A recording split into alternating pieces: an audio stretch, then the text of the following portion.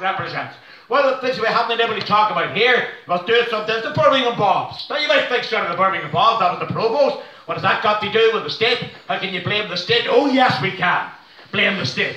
Sorry for what happened at Birmingham. That doesn't excuse the provost. It was a despicable, cowardly act to plant a bomb on a Friday night when people in the centre of Birmingham were just out for a night's entertainment and to enjoy themselves. One of the people blown to bits was 17-year-old Maxine Hamilton. 17 years old. Out there she's blown to bits, started in a pub, started in her hometown. But what happens afterwards? I was talking the last couple of days, as I talked last year, to her sister, Joan Hamilton. And when I wanted Joan to come over and speak at the bloody Sunday weekend, and Kate will remember us discussing this and say that would be terrific.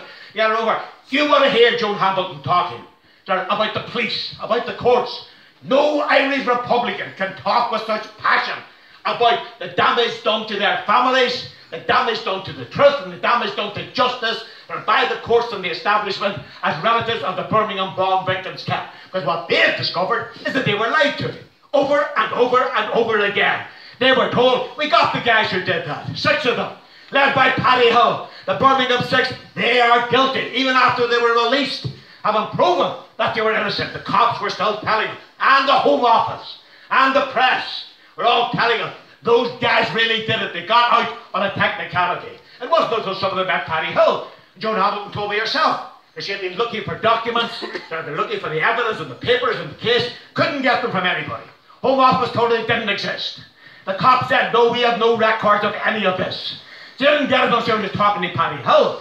And she talked to Paddy Hill with great reluctance, great reluctance. This was the man she had been told, and her family had been told, was the OC, the officer commanding the bombing unit that committed those murders.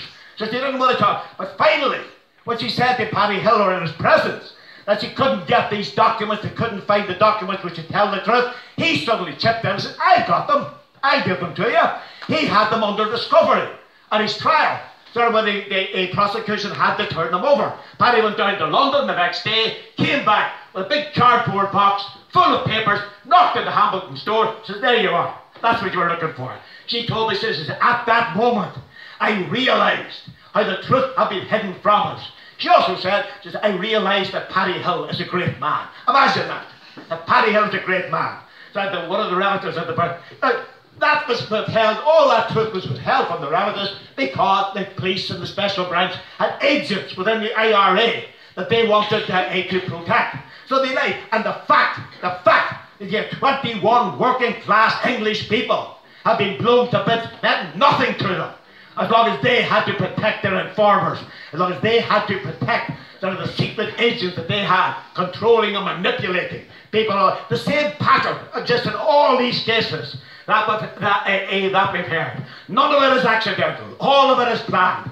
And the conclusion that I draw from it, and I believe we all should draw from it, is that these aren't individual examples of injustice. This is an example of something that happens not just all the time. In England, it's not just sort of the English ruling class and English justice, and that's in relation to the Stardust. The Irish ruling class is as rotten as anybody else.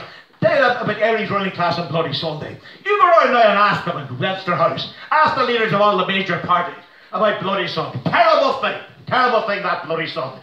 Absolutely shocking. Those people deserve the truth, etc., etc. They weren't fucking saying that for 30 years when delegations were going down from Derry pleading with them to do something about it. I can remember Mary Robinson, great Liberal woman, President of Ireland, refused point blank to meet the Bloody Sunday relatives on a number of occasions until they went down with placards and stood outside her residence in Phoenix Park until she agreed that they could come in and say a few words. I went down, I don't know if you were there, kid, to launch a book about Bloody Sunday in Boswell's Hotel, opposite the Dog, some years ago. And we invited every single TD. They're just across the street in Leicester House to come along and help us to launch this book. One turned up, Tony Gregory. The late Tony Gregory, independent TD for Dublin Centre. Nobody else showed their face. They didn't want to know. And the reason they didn't want to know is that they thought that the Bloody Sunday case had the potential to disrupt Anglo-Irish relations. And they were right. Then, of course, I must see that. Kate says that after the Savile Tribunal published its report, David Cameron got up into Parliament and said that the shooting of these people had been unjustified and unjustifiable. Sounds pretty unequivocal, doesn't it? And indeed, I have to say that when that was announced, like everybody else in Derry, I was a bit swept away by it. I thought, this is terrific. It was only when you got down to the detail, and you sat down and read the report afterwards, that you saw what they were doing. When they said, as Kate mentioned, they said, all this was done by one undisciplined officer and 9 rogue soldiers.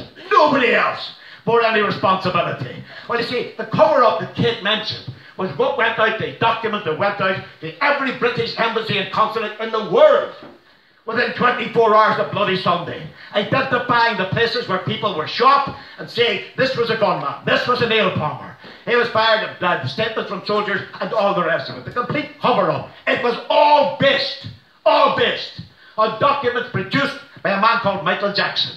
Michael Jackson was the second in command of the 1st Battalion of the Parachute Regiment in the Bogside during the shootings on Bloody Sunday. He was standing in Rossville Street, where I was born. He was standing in Rossville Street as the shooting went on around him. He appeared in a tribunal and said he never noticed it. He never noticed it happening. More than 100 shots fired. 28 people struck by bullets. 13 dead on the day and another going to die a couple of months later. Michael Jackson said he didn't see any of it. He couldn't help the tribunal. It subsequently emerged that Michael Jackson had written out what was called the Jackson shortlist. I mean, I haven't time to go into it in sufficient detail, but this was a document with a map, with 8 figure reference points, whatever you call it. On the map, identifying where every soldier who was shot was standing and identifying exactly where the people hit by bullets were standing at the time.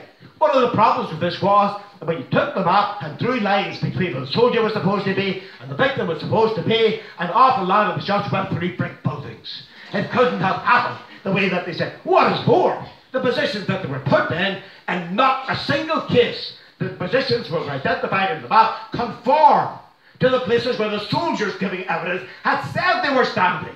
It was all made up. It was made up by Michael Jackson. Michael Jackson gave evidence that he sat in the back of a Land Rover, but it's got Clarence Avenue, a couple of 100 yards from where the killings had taken place. He sat there at night, there was a light or a kerosene lamp or something, and he sits with a map, on his knees, a bit of paper, and write all this down. All the soldiers who had fired came to talk to him, gave them their statements, and he wrote it all down. Now, he gave this evidence after all the soldiers had given evidence.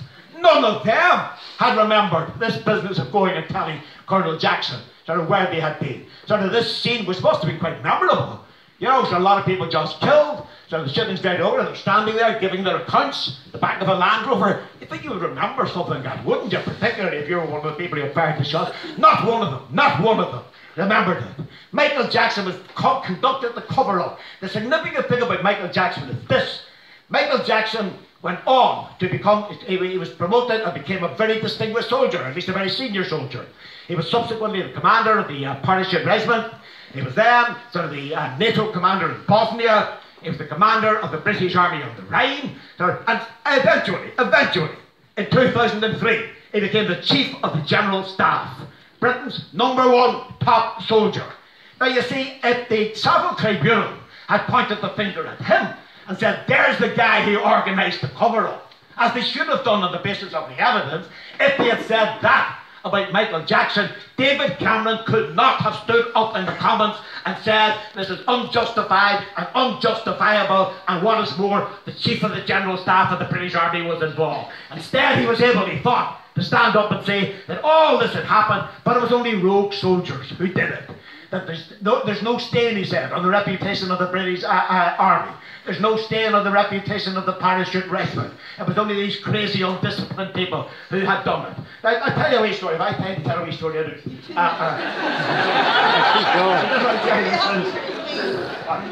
minutes. That's all right.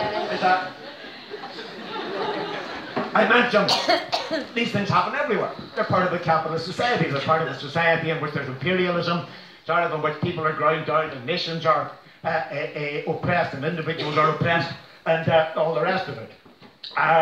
The story of Michael Jackson and Bloody Sunday, Michael Jackson's rise to be the #1 soldier, is strikingly similar to that of a man called Colin Powell. Now, people of a certain age might remember Colin Powell. He was the chief of the Joint Chiefs of Staff in the United States. You know, sir, was he under Reagan? Bush. Hey, Bush, you're absolutely right.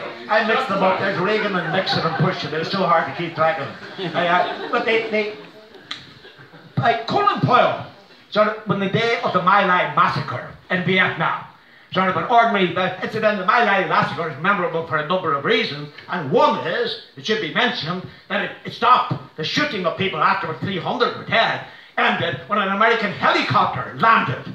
So when the pilot got out with two other soldiers, and ordered them to point their guns at the other soldiers who were killing innocent Vietnamese, and told them, if you keep shooting, we'll shoot you. There's only 3 of them and about 15 other soldiers involved. There's decency everywhere when you look for it.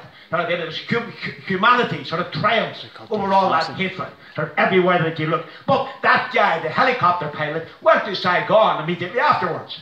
Went to the army headquarters and said he wanted to report a war crime carried out by soldiers. He did actually see the man, Major Colin Powell, was the man he was directed to. Colin Powell organised the cover-up of the My Lai massacre. General Jackson organised the cover-up of Bloody Sunday. It often occurred to me, sort of, when we met in later years, did they chuckle over the fact that they had managed this on behalf of their respective states?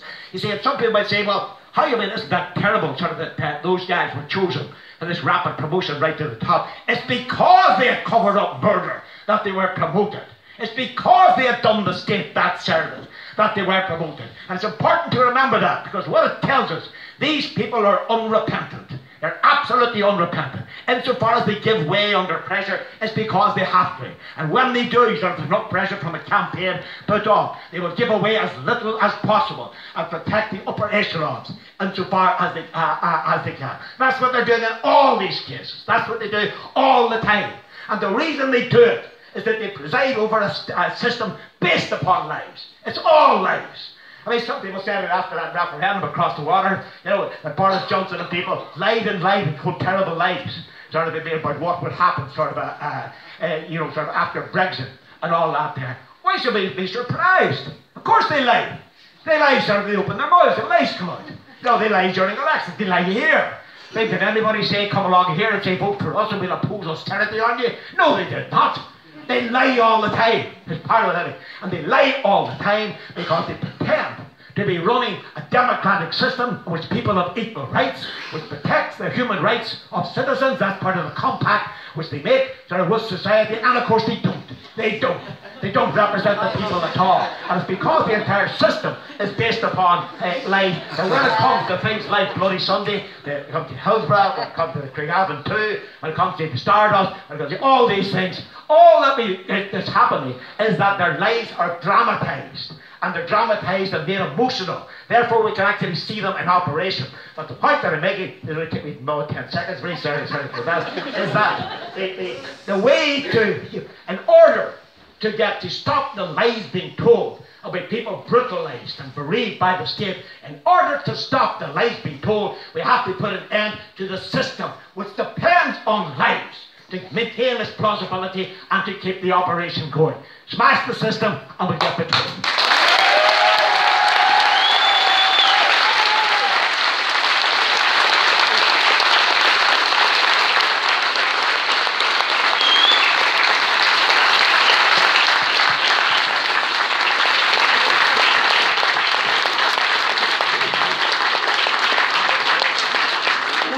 Why he was kept to the end, nothing to do with his gender, absolutely nothing to do with his gender. Listen folks, we have to empty the hall. Can we give a big round of applause to these very brave